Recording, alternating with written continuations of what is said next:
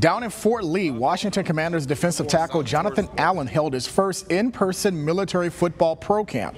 He hosted this event last year, but it was virtual. About 125 boys and girls from 1st to 8th grade were taught fundamental skills by Allen, along with area high school coaches, and even asked questions to the Commanders captain. Hosting the two-day camp had a very special meaning to Allen.